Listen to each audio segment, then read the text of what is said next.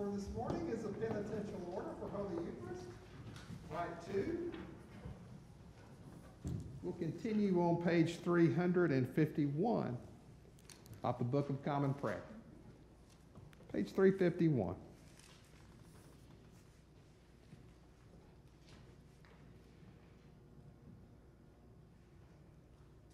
Bless the Lord who forgives all our sins. His mercy endures forever. And on the previous page, page 350, the Decalogue. Let's kneel if you're able.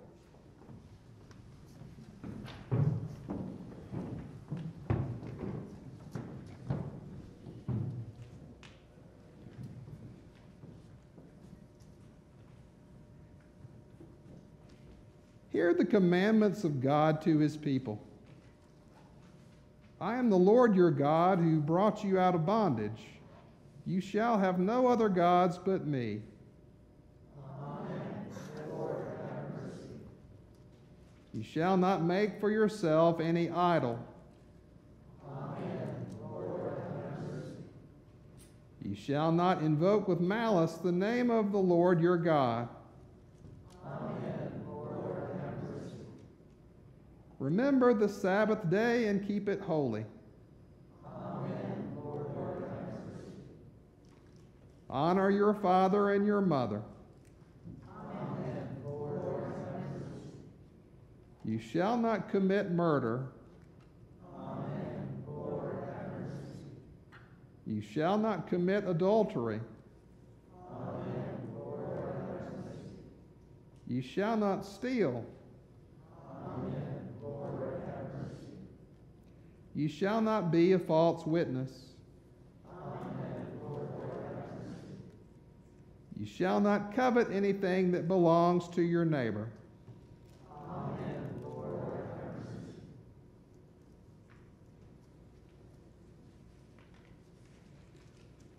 Since we have a great high priest who has passed through the heavens, Jesus, the Son of God, let us with confidence draw near to the throne of grace, that we may receive mercy and find grace to help in time of need.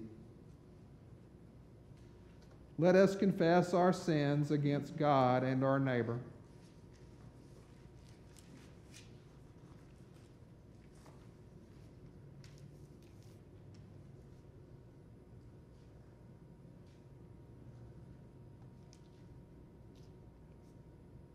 Most merciful God, we confess that we have sinned against you in thought, word, and deed, by what we have done and by what we have left undone. We have not loved you with our whole heart. We have not loved our neighbors as ourselves. We are truly sorry and we humbly repent. For the sake of your Son, Jesus Christ, have mercy on us and forgive us, that we may delight in your will and walk in your ways, to the glory of your name. Amen.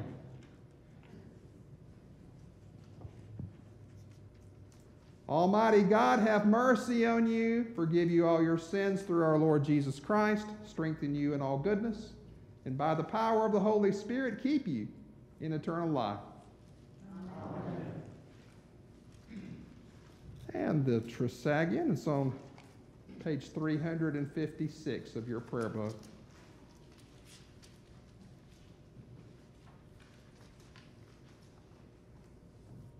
Holy God, holy and mighty, holy immortal one, Have mercy on us. the Lord be with you. And also with you. Let us pray. Almighty God, you alone can bring into order the unruly wills and affections of sinners. Grant your people grace to love what you command and desire what you promise, that among the swift and varied changes of the world, our hearts may surely there be fixed where true joys are to be found. Through Jesus Christ our Lord, who lives and reigns with you in the Holy Spirit, one God, now and forever. Amen. You can be seated for the readings.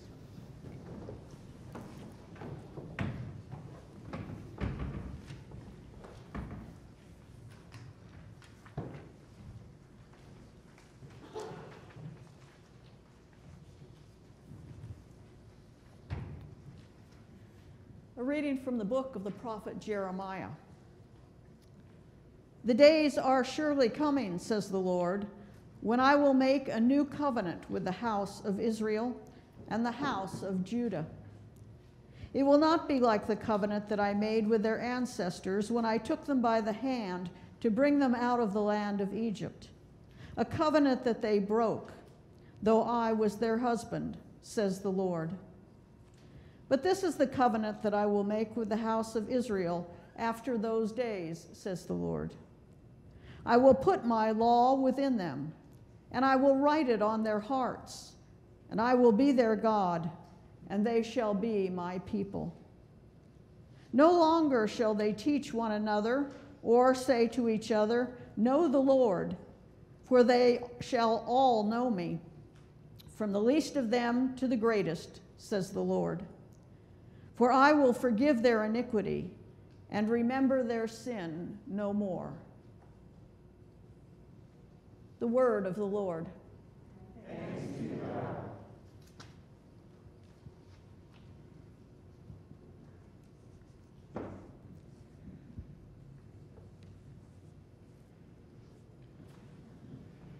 And our psalm for today is a portion of Psalm 51. Let's read it responsively by the half verse, breaking at the asterisk. Have mercy on me, O God, according to your loving kindness. In your great compassion, blot out my offenses. Wash me through and through from my wickedness. And cleanse me from my sin.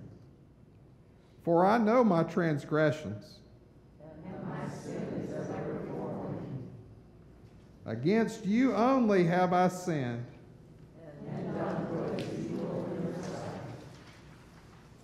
And so you are justified when you speak. And have right in your judgment. Indeed, I have been wicked from my birth. A sinner from my mother's womb. For behold, you look for truth deep within me.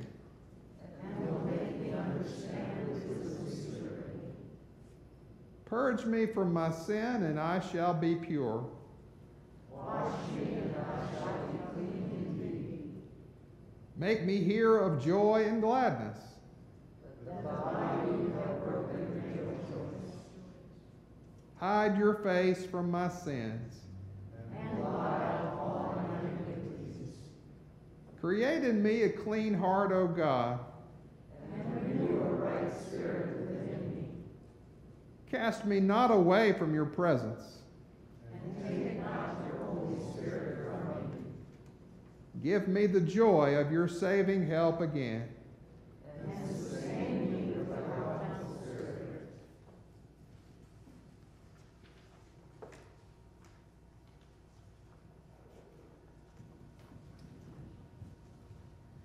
Reading from the letter to the Hebrews. Christ did not glorify himself in becoming a high priest, but was appointed by the one who said to him, you are my son. Today I have begotten you. As he also says in another place, you are a priest forever, according to the order of Melchizedek. In the days of his flesh, Jesus offered up prayers and supplications with loud cries and tears to the one who was able to save him from death, and he was heard because of his reverent submission. Although he was a son, he learned obedience through what he suffered, and having been made perfect, he became the source of eternal salvation for all who obey him, having been designated by God a high priest according to the order of Melchizedek. The word of the Lord. Thanks be to God.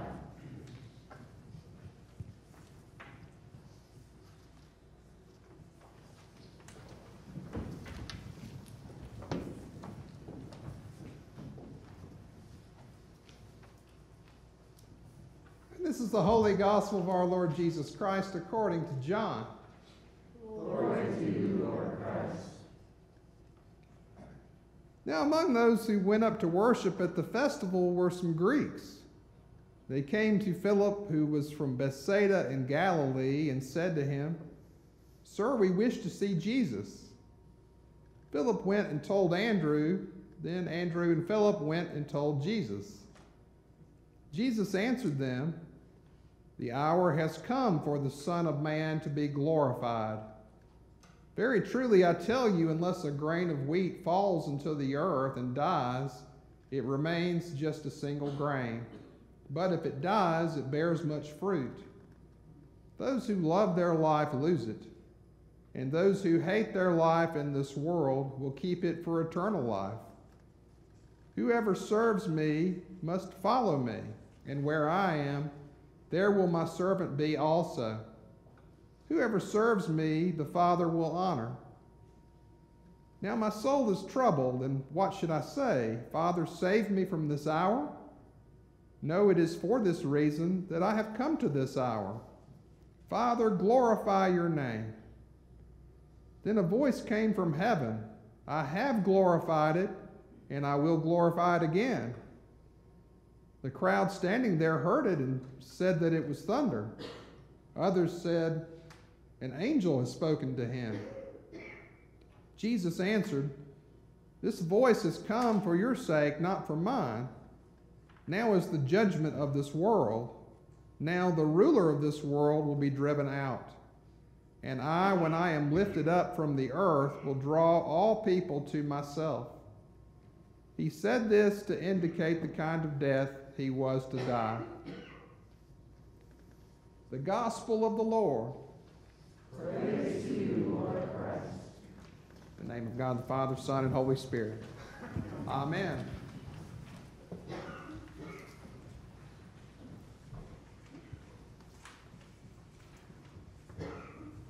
Well, now here we are. We're closer to the end of this season of Lent than we are to the beginning of it. I think some people may be relieved about that.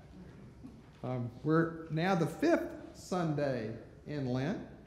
That means we only have 2 weeks left of time. And really, if you take out the Sundays out of that, 12 days of Lent that is left. So now that we're farther into all this thing, it's probably a good opportunity for us to kind of look back and see where we've been in terms of the lessons, the scripture lessons that we've had for the past few weeks. So if we go back in time to that very first Sunday in Lent, we will hear the gospel lesson that comes from Mark's gospel, which is his account of Jesus' baptism. And that appropriately marks the beginning of Jesus' ministry. And on that second Sunday in Lent, which is from Mark chapter 8, we were able to hear of Jesus' rebuke of Peter, one of his closest disciples, where he says, "Get behind me, Satan." Jesus tells Peter that he has his mind set on earthly things rather than divine matters. The third Sunday in Lent, we're witness to the crazy, angry Jesus of the 2nd chapter of John's Gospel, the so-called cleansing of the temple account. Here we see Jesus at a time when he is not the Prince of Peace. He is certainly not at peace. And I think that's because he demands authentic worship of God and justice for God's people. And then last week, for the 4th Sunday in Lent, we're privy to a nighttime visit of an important Jewish religious leader, Nicodemus. This is in John chapter 3. Nicodemus goes to see Jesus. Nicodemus is interested in Jesus, although I think he's unsure about what to think about that, certainly a little embarrassed about it, his interest. But Jesus' message to Nicodemus, he is a reassuring one. He reassures him that Jesus comes to save and not to condemn. So now we've arrived on this 5th Sunday in Lent, and Jesus' message turns sharper. It is ratcheting up of tension, I think, that we see in this day for everybody involved. It's his listeners at the time and for people today, us today. Jesus puts everyone on notice with this message that at some point in time, we do have to decide what it is that we want to believe, what we believe. And we have to decide how our belief, the things that we say we believe, how that will cause us to act. So today's gospel lesson is from John in chapter 12. And I think that we can read this lesson, see what it has to offer us for today. And the first thing, I think, from starting in that verse 20, what we see is the first idea is that we hear that some Greeks approached Philip at the festival of the Passover, and they asked to see Jesus. Now, what you have to understand is the term Greeks refers to basically people who are not, there's some idea about who these people are. They're not Hebrew Jews, obviously, but it indicates people who are outside the Hebrew culture, whether they're Jewish people who speak Greek, which is different from kind of a traditional Hebrew-speaking Greek, or a Gentile, somebody who's not a Jew, somebody completely different. Now, we're Gentiles. We are not Jews. And so this is really a foreshadowing of the coming of our own faith. These Greeks coming to want to see Jesus, this is like us wanting to come see Jesus. The foreshadowing of that happening. It is a demonstration of Jesus' work, his ministry bearing fruit. It is a sign that his ministry has grown outside of the regular traditional Jewish context and has gotten bigger and more accepted to people outside that small circle. The circle has gotten much bigger. Philip, when he hears this news, what does he do? He goes off to tell his friend Andrew, because he perceives this is good news that people are wanting to hear about Jesus. This is good news, I guess. He wants to share it with a friend. So he and Andrew go and tell Jesus this news together. And this is where the good news gets difficult. It gets hard. Because the Greeks coming to the faith, wanting to see Jesus, is precisely the sign that John the Evangelist is looking for, as indicating that Jesus' time is coming up short, that his time of walking the earth will soon be over. In fact, if you think about Jesus' specific response to Philip and Andrew, it's really just that. He says, "The hour has come for the Son of Man to be glorified." So for the past 12 chapters of John's Gospel, Jesus has performed all manner of signs. You know, he's turned water into wine. He's fed a lot of people, thousands of people. He's healed a lot of people. He has walked on water. All of these are signs, I think, which demonstrate who Jesus is. However, starting with the upcoming chapter 13 of John, the process of his glorification begins as the confrontation that he will have with all the earthly powers to be, and the world is going to come to a head soon enough. What does this mean to us, though? What does this mean to us as followers of Christ? Well, I think that the next 3 verses do a good job of kind of giving us the idea about what this means for us in terms of how we should be living. Verse 24 of that chapter 12, Jesus uses the symbol of a single grain of wheat dying to produce something, produce results. So you can be somebody like me, and I have no earthly idea about farming. People can tell me, I'm fascinated about hearing about when people talk about growing stuff and being farming, but I have no idea how all that really works. But I can make the connection that if a seed is not planted in good soil, if it's not tended to, if it just sits in that packet that is on the shelf, it just remains what it is. It stays a seed. But when a seed is planted, it might lose that essence in terms of what it is of being a seed, but in turn, that former seed can gain a whole new status as something that's living and growing, a new plant which can bear a lot of new fruit, new seeds out there. So I think the first lesson, one lesson that we can learn today, is that if we're followers of Christ, we must be committed to the mission. We have to be invested in the mission. Discipleship requires us to be planted in good soil if we want to achieve growth, if we want to achieve new heights. It's not an accident. In verse 25, the next verse, Jesus gives a message that could be startling to us.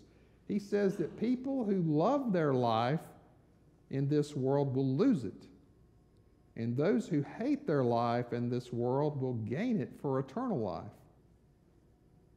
Now, I don't know about you, but whenever I read this, I inevitably this comparison that's made, I think about the idea that why anybody who hated something would want it for eternal life.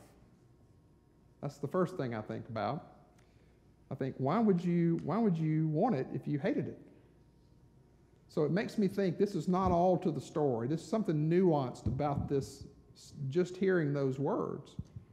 Because I think this is directed to Jesus' followers, the idea of hating your life and gaining it for eternal life. I think it can be connected really with Jesus' rebuke of Peter that we heard a few weeks ago. If the message is not about generally hating life, which sounds miserable and unfortunate and not a very good thing, but if it's just a way for Jesus to get our attention, because Jesus likes to say outlandish things to get our attention, perhaps we can learn a second lesson, I think, for followers of Christ, another lesson. And I think it's this. Discipleship has to be sacrificial. We should always be prepared to prioritize divine things over earthly matters. It doesn't mean that earthly matters aren't important. It just means that we have to prioritize God first over those earthly matters. If we don't feel that stress between those two worlds that we're in, the earthly world and the divine world that we have, we're probably not being sacrificial. We don't feel that pressure between those two things. And we're probably prioritizing our own desires far too much.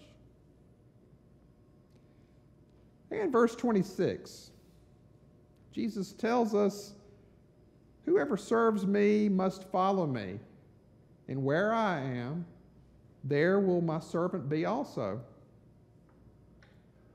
Now, to this scripture, this has two major implications to me. I think because if Jesus came to serve, I think Jesus says, "I came to serve, not to be served," then we must also be called to serve. And if we're called to serve, it's fair to say that we're called to look like Jesus. We're called to be like Jesus. Therefore, we must always be prepared to align our actions with what Christ represents. It won't be perfect. It won't be a perfect process. Human beings are not perfect. But it doesn't excuse us and it doesn't absolve us from trying. Second, in order to follow someone or something, we have to be present in some manner, at least more often than not. The reality is we cannot be absent from the ministry of Christ, physically, mentally, spiritually. We can't be absent and serve Jesus. Now, we can falsely convince ourselves that we have a sufficient discipleship, that we are doing what we're doing, it's sufficient. But we have to look at the idea, what are we doing with the living of our lives to show that we believe what we say we believe? You know, Jesus doesn't say, well, you can carry your cross to be my disciple, unless that's too inconvenient, and then you get a pass.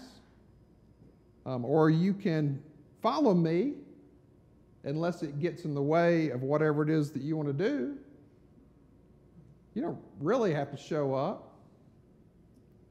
No, discipleship is a matter of living a disciplined life. It's a question of acting like Jesus. And whatever we think about it or not, it is a ministry of presence. We have to be there to serve Christ in some way. As we get closer to the end of the season of Lent, we learn a difficult truth. And that truth is that Jesus isn't here in our sight to physically guide, direct us, make all the decisions about what it is that we're called to do. We're not told what to do. We're left to decide that for ourselves. And you know what? That can feel daunting to us.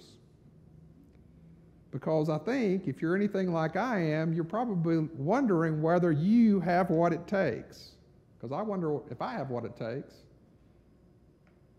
Well, I have some good news for you.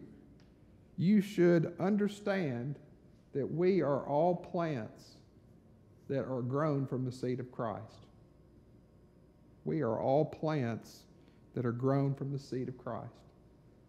And if you look out there in that world, you're going to find Greeks out there in the world who are seeking Jesus.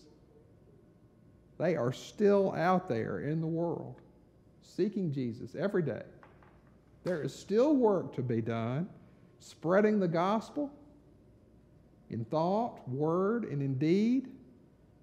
And it is our calling. It's our calling to spread that gospel, to do just that. In other good news, we are not called to be perfect. We are called to put forth the effort to try to be perfect, to try to be like Jesus. We aren't even called to be successful. We are just called to be faithful people. Can we be faithful? And furthermore, we aren't called to make people do anything. It is their choice about what it is they'll do. But I think we are called to make sure they hear the very best sales pitch that they can get. May we always be planted in this task. May we always sacrificially prioritize God over ourselves. And may we always live a disciplined life that is one of presence. Amen.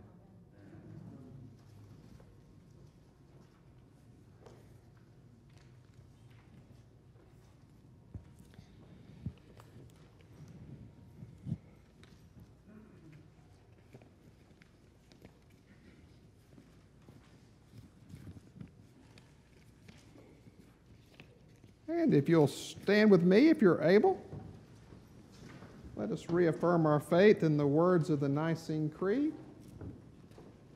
It's on page 358 in your prayer book.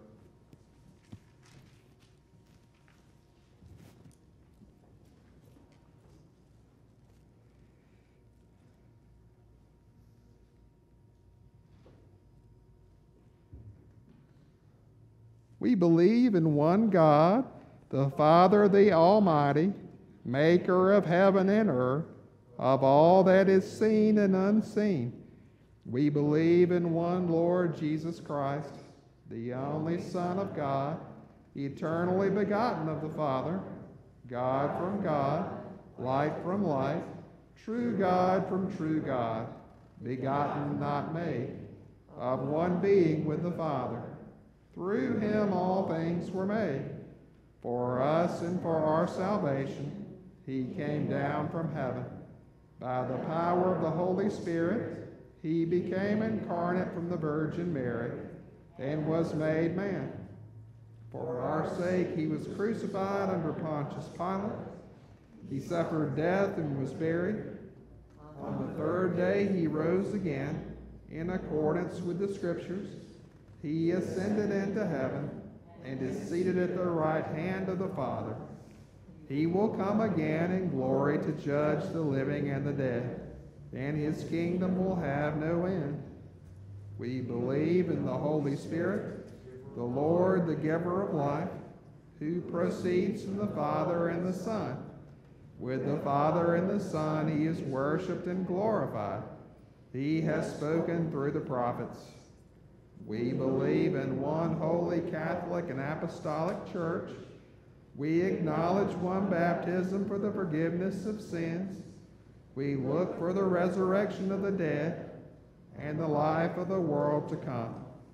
Amen. And our prayers to the people. Form 2. Page 385 in your prayer book.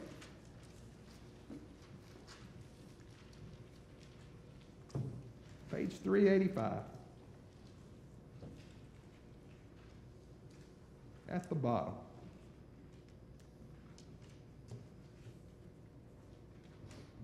I ask your prayers for God's people throughout the world, for our Bishop Jonathan, for Mother Virginia, for this gathering, and for all ministers and people.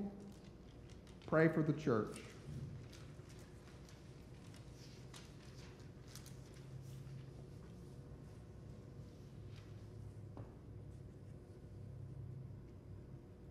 I ask your prayers for peace, for goodwill among nations, and for the well-being of all people.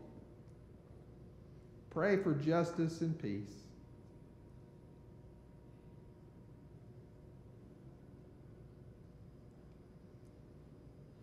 I ask your prayers for the poor, the sick, the hungry, the oppressed, and those in prison.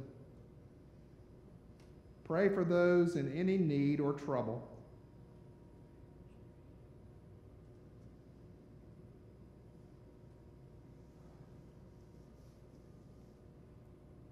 I ask your prayers for all who seek God for a deeper knowledge of him.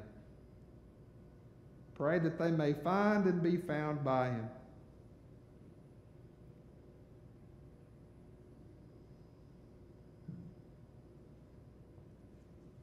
I ask your prayers for the departed. Pray for those who have died.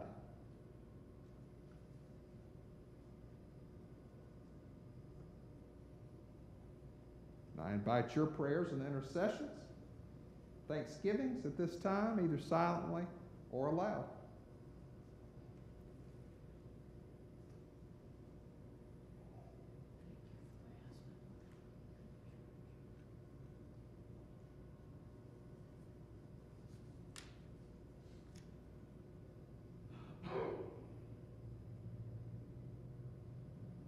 I offer my prayers for Emmanuel Church, all the people gathered together in this place, people who are watching afar.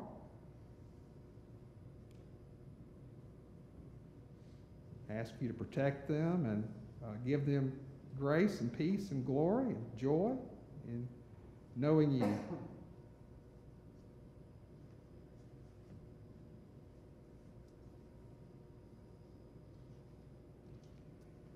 Praise God for those in every generation in whom Christ has been honored.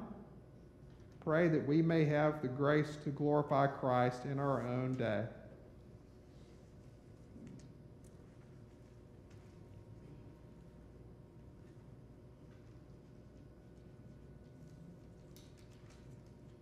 O Lord our God, accept the fervent prayers of your people. In the multitude of your mercies, look with compassion upon us and all who turn to you for help, for you are gracious, O lover of souls. And to you we give glory, Father, Son, and Holy Spirit, now and forever.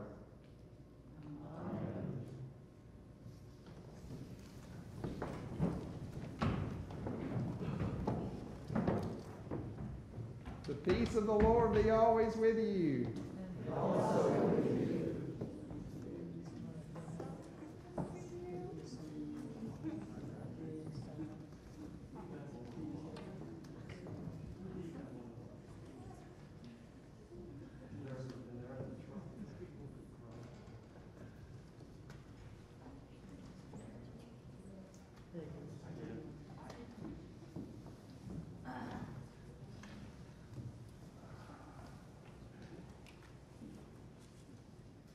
Good morning. Good to see you all this morning. Welcome here to Emmanuel. Glad to have you here. I'm JD. I'm the rector here. And good to see you all this morning. Hope that you're having a good day, enjoying that. It was a pretty weather yesterday we had. I think I've been very fortunate the time that we've been here. The Barnes family's been here for about 8 months now, and the weather really hasn't been too bad. So I think it's been pretty nice as far as I was concerned. So I don't know. The snow's not that bad. It just is what it is. You got to have that positive mindset that I think to get you all. And I really, the humidity. I think the lack of humidity has been people will say, "Oh, you brought the good weather with you from Alabama." Well, Alabama doesn't have very good weather, so I don't know if that's true. It's definitely muggy and buggy down there. So, just a few announcements that we've got. Actually, a few announcements. You can bear with me. We still have our breakfast for kids. Sunday school kids are collecting items for children to have to eat, to be presented to the food pantry throughout Lent. Hope you'll support that. Looks like you have, because there's a lot of food back there. It's pretty good, too. I think that a lot of good items that will be for young people. But that was all out of our Sunday school program. The kids generated that, and that's a good thing. We have some envelopes, which I think you might see an envelope in one of your things about Easter flowers if you're interested in making some type of donation for an Easter flowers to decorate the church as we go from kind of a Spartan Lent into decorated Easter. Then please, you can turn that into the office.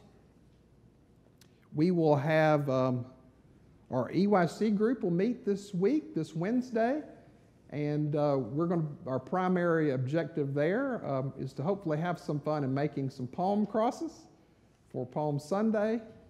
And so hope that you'll put that on your agenda. We'll find something good for you to eat, I'm sure, to bribe you to get you there.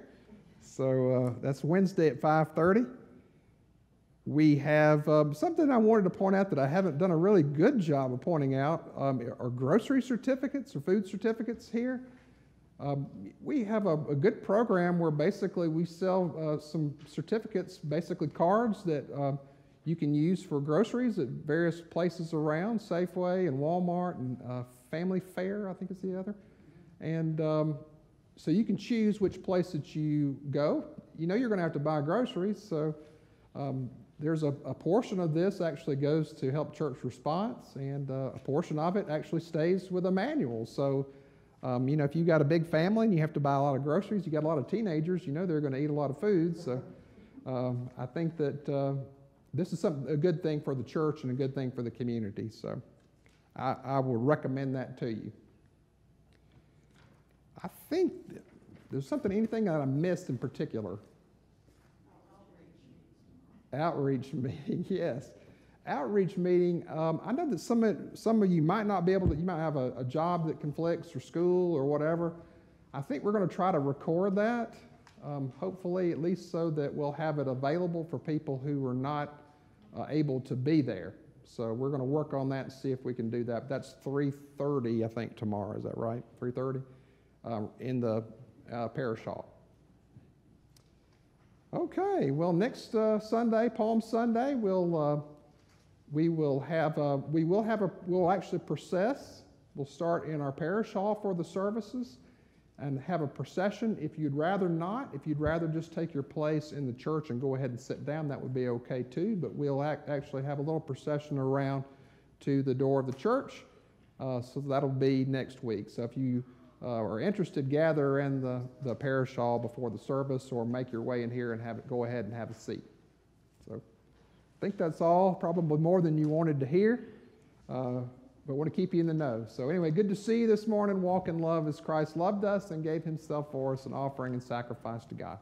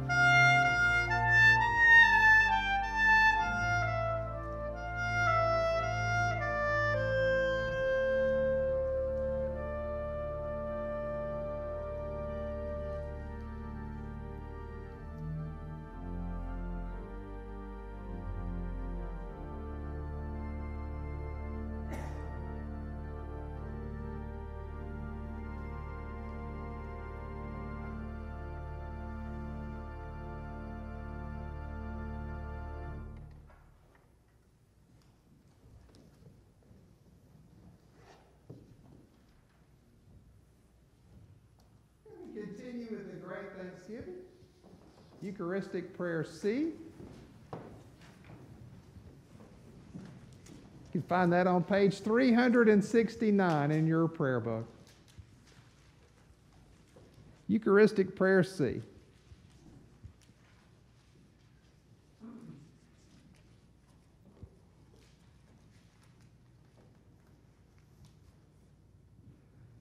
The Lord be with you. And also with you.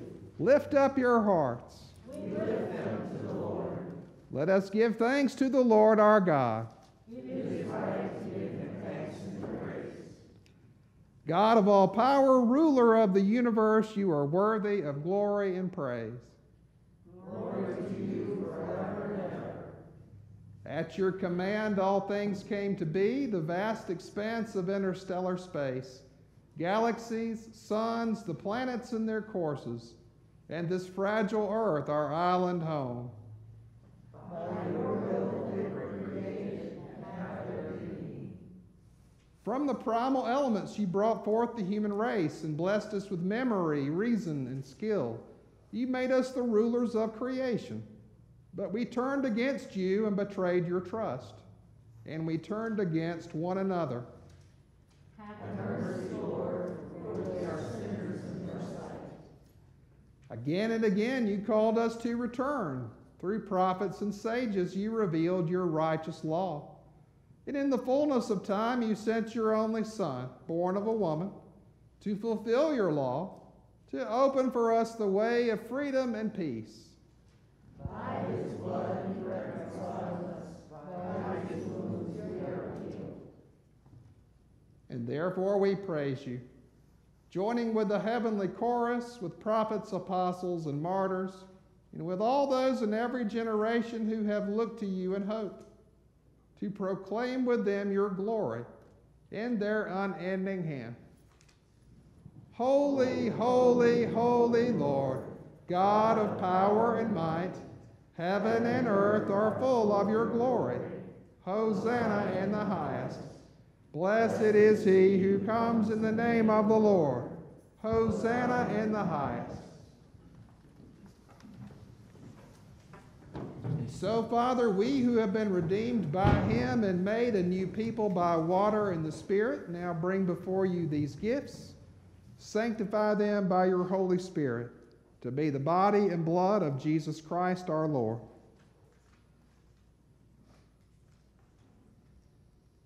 On the night that Jesus was betrayed, he took bread, said the blessing, broke the bread, and gave it to his friends and said, "Take, eat. This is my body, which is given for you. Do this for the remembrance of me."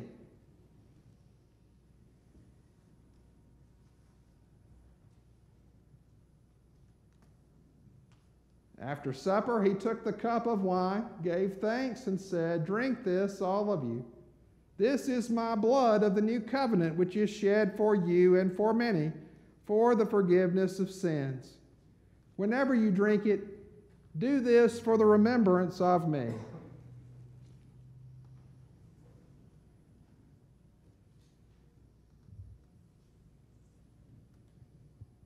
Remembering now his work of redemption, and offering to you this sacrifice of thanksgiving, we celebrate his death and resurrection as we await the day of his coming. Lord God of our fathers and our mothers, God of Abraham, Isaac, and Jacob, God and Father of our Lord Jesus Christ, open our eyes to see your hand at work in the world about us. Deliver us from the presumption of coming to this table for solace only and not for strength, for pardon only and not for renewal. Let the grace of this Holy Communion make us one body, one spirit in Christ, that we may worthily serve the world in his name. Risen Lord, be known to us in the breaking of the bread. Accept these prayers and praises, Father, through Jesus Christ, our great high priest, to whom with you and the Holy Spirit your church gives honor, glory, and worship from generation to generation. Amen. And now, as our Savior Christ has taught us, we are bold to say, Our Father, who art in heaven, hallowed be thy name. Thy kingdom come, thy will be done, on earth as it is in heaven.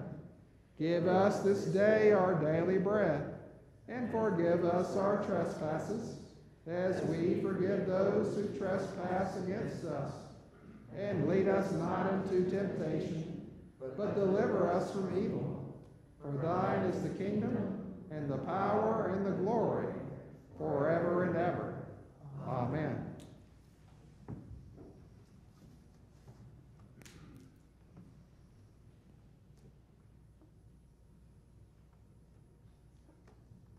Christ our Passover is sacrificed for us. Therefore let us keep the feast. It's the gifts of God for the people of God. Take them in remembrance that Christ died for you, and feed on them in your hearts by faith with thanksgiving.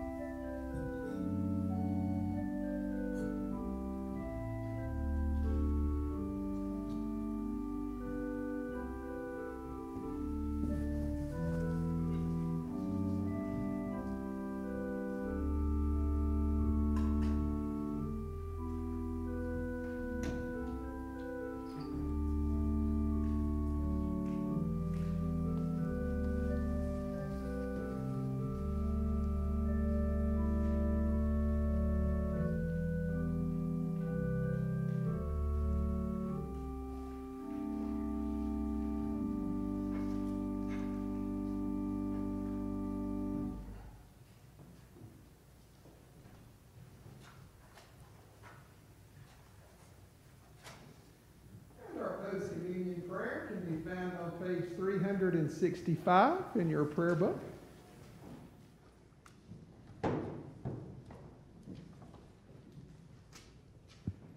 Page 365. Let us pray. Eternal God, Heavenly Father, you have graciously accepted us as living members of your Son, our Savior, Jesus Christ, and you have fed us with spiritual food in the sacrament of his body and blood. Send us now into the world in peace, and grant us strength and courage to love and serve you with gladness and singleness of heart, through Christ our Lord. Amen. And the peace of God, which passes all understanding, keep your hearts and minds in the knowledge and love of God and of his Son, Jesus Christ, in the blessing of God the Father, Son, and Holy Spirit, be upon you this day and remain with you forevermore. Amen. Go in peace to love and serve the Lord.